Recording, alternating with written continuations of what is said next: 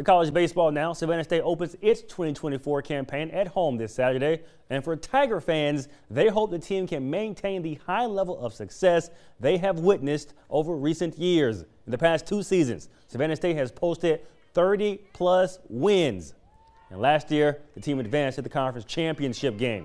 In 2024, the Tigers lose 2 first-team all-conference performers, one in outfielder Joe Smith, another in pitcher Enrique Peel, and they also lose second-team all-conference performer Jared Showalter.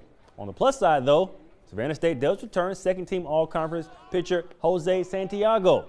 The Tigers say they are ready for what 2024 has to offer.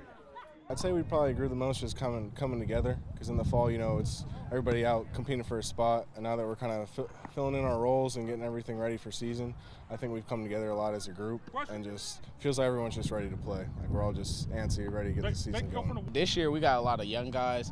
I feel like they bring a lot of energy, and we're trying to, you know, learn from them as much as they learn from us too. I think that helps that we bring the energy that we had last year and years before, because that's always helped us, especially later in the season. That's how we're successful for the most part. Savannah State opens the season at home this Saturday, bright and early, 10 a.m. as they host Bluefield State. And speaking of Savannah State, in college basketball, the women edge out a 2-point win over Benedict College. The rematch will be Saturday at Tiger Arena at 2 p.m. As for the men, not so lucky. They fall to Benedict College. At one point, the Tigers were shooting just 11% from the field. Hopefully, this Saturday at 4 p.m. will yield a better performance. That's a wrap for sports. Stay with us. More news is next.